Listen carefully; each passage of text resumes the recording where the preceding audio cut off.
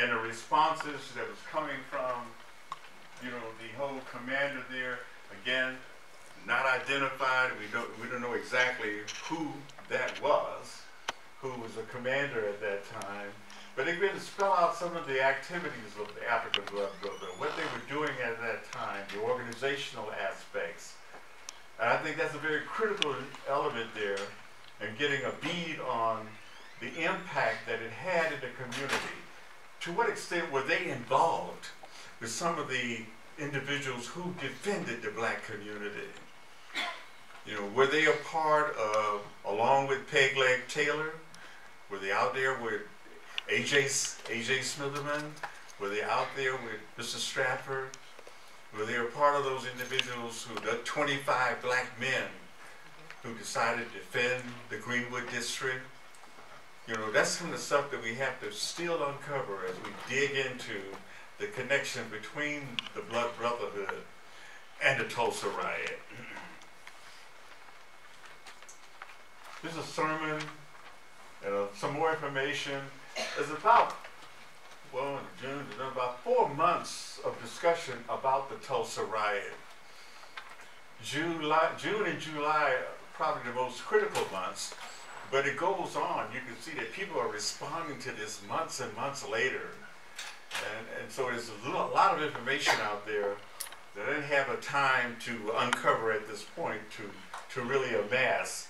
But that's a part of the ongoing research and discussion about the importance of this organization that, for the most part, have been ignored.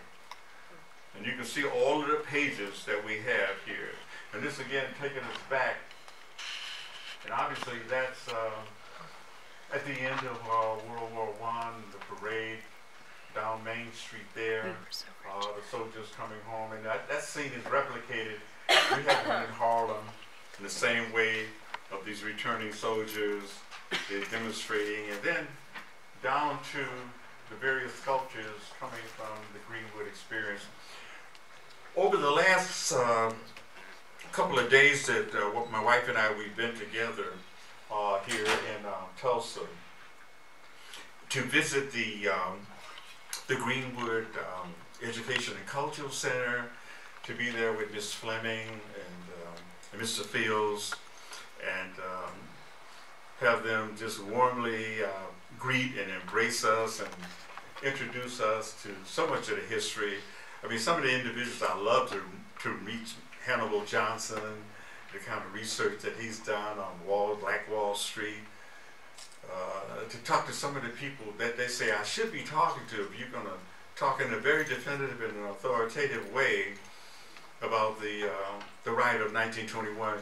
They give me a list of names. I hope I can get to them a little later on as I pursue this research.